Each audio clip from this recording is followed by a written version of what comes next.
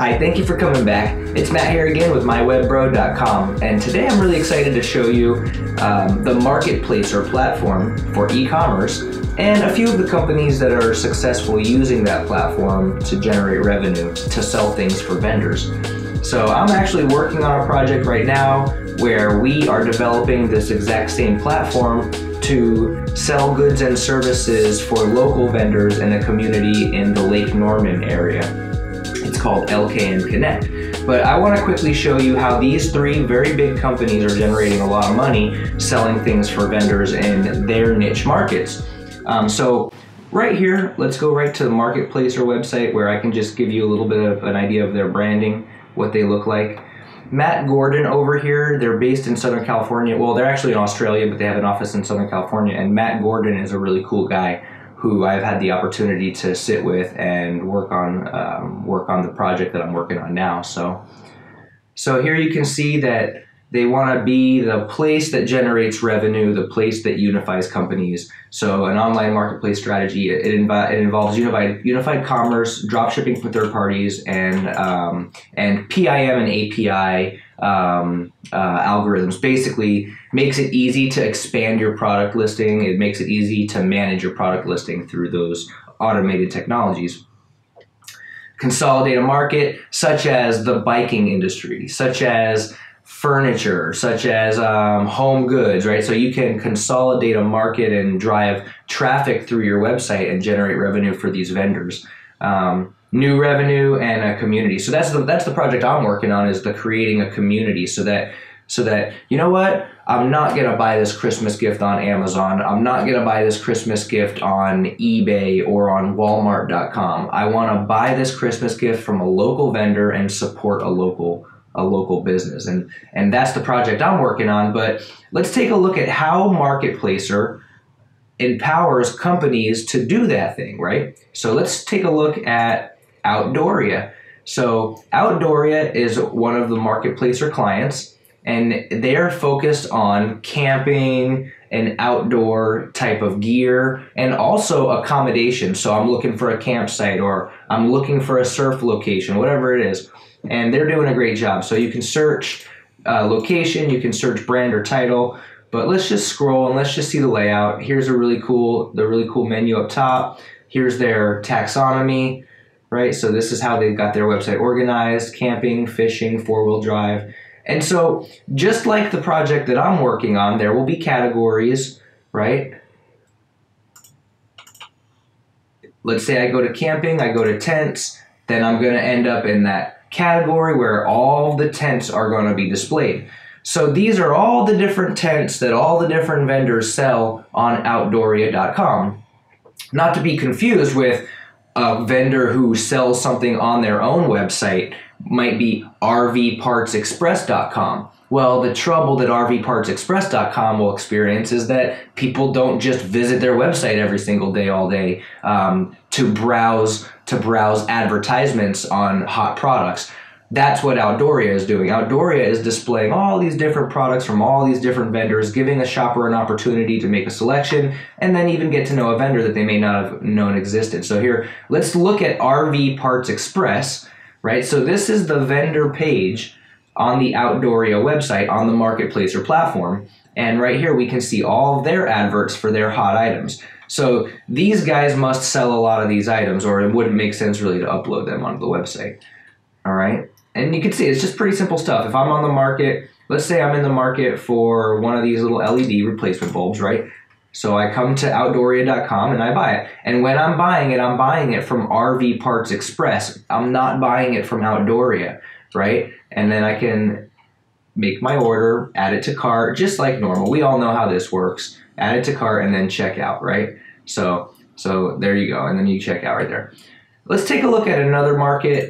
So that was Outdoorsia. Let's take a look at Bike Exchange. They're doing the exact same thing with the bike market. So mountain bikes, road bikes, I think all kinds of bikes. And Bike Exchange is actually the first company to utilize the Marketplacer platform and be very successful. They're probably, I would say, one of the bigger bicycle retail sales and used sales stores in Australia in regards to revenue and advertising power.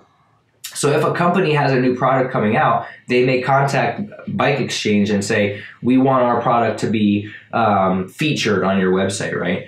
So something like this.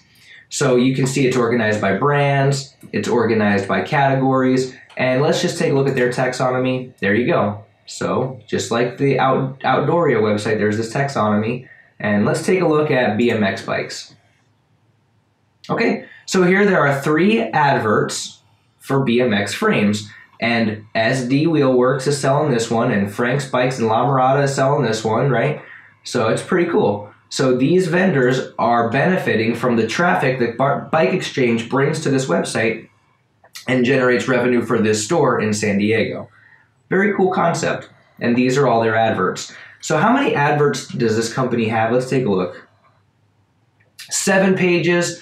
It looks like there's about 15 items per page at 7 pages. So they're going to have well over 150 items in stock ready to ship to customers that come to bikeexchange.com and place an order for their product on the Bike Exchange website, which is on the marketplace platform. Okay. So let's take a look at another one. The last one I want to show you is called Meyers Market, and it's important because Meyers Market is taking this idea to the next level. They're taking out the nichification of the market, right? Biking, camping.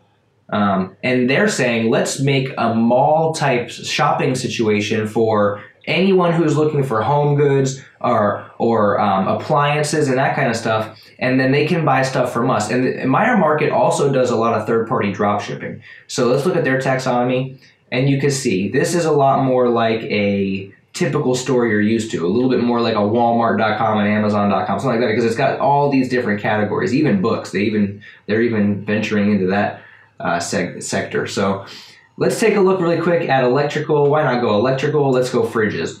So I am in Australia. I want a fridge. I come to the Meyers Market. And what's cool about Meyers Market is I'm going to buy this refrigerator from a company that I may have never heard of before in my life, but that this gives that company the opportunity to sell this product at a better price, or that there's a lot of times when a product has even become unavailable to a certain part of a country, right? It's unavailable, it's out of stock, and I'll go to Meyers Market and I'll be able to buy it, let's say.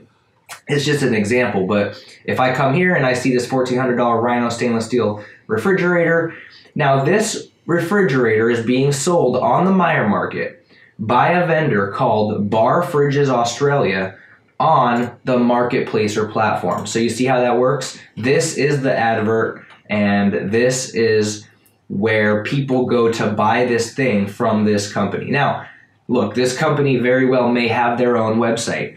It's not really a conflict of interest if they do have their own website, because I am telling you 100%, building your own e-commerce website is not how you sell things. You sell things by generating traffic through an e-commerce platform where people will eventually discover your products, you'll gain trust, and then they'll buy from you. So it's pretty cool stuff. Let me just take another look at the landing page of Meyers Market, because I like what they do. It's Christmas time, so they've got their Christmas promotions going, lifestyle, home, kids, pets, toys, and more curated one destination. So their pitch is that someone's curating these goods. So somebody liked this thing and posted it on the Meyers Market Mall, essentially. Here's their categories. Here are their trending products. So I keep talking about this with potential clients and telling them trending products will do that itself. As we upload things onto the marketplace and people buy it, something will be more popular than something else. So trending products is not something that you set into motion until there's a lot of activity happening on your website, right?